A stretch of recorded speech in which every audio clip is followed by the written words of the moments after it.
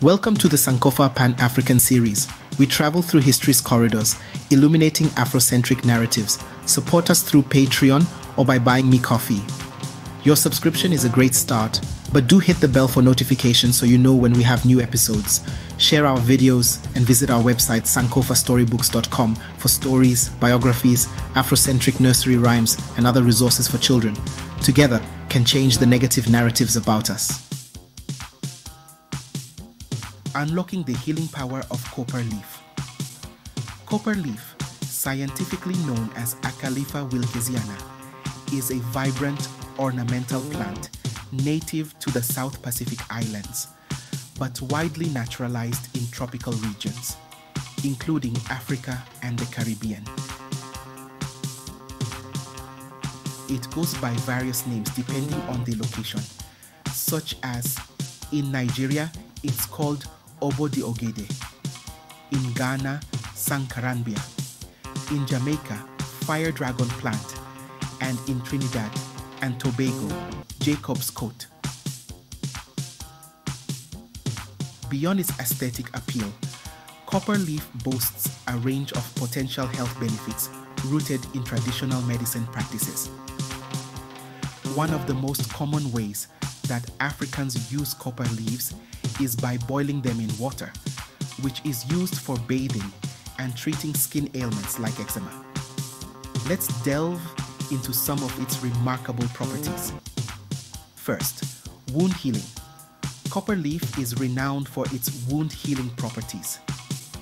The leaves are often crushed and applied topically to cuts, sores, and skin irritations to promote faster healing and prevent infection.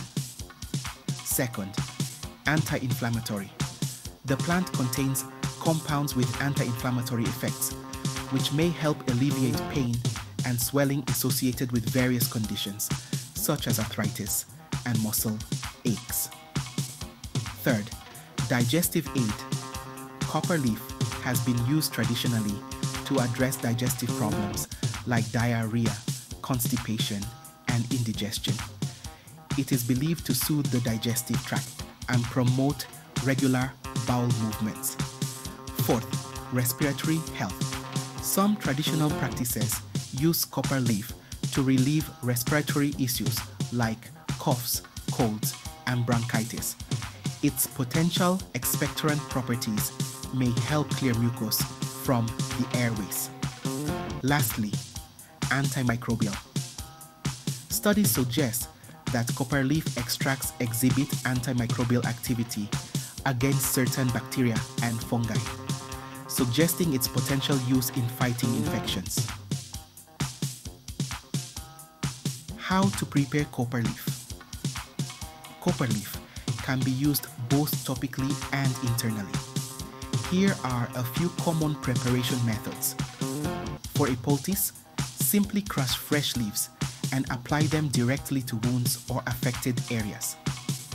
If you're making an infusion, steep dried or fresh leaves in hot water to create an herbal tea. And for a decoction, boil leaves in water to extract their beneficial compounds, then allow it to cool and consume. Note, while copper leaf has a history of traditional use, it's crucial to consult with a healthcare professional before using it for medicinal purposes, especially if you are pregnant, breastfeeding, or have any underlying health conditions. Copper leaf is a testament to the rich tapestry of natural remedies found across the globe. By harnessing the wisdom of traditional practices and exploring its potential through scientific research, we can unlock the full healing potential of this vibrant plant.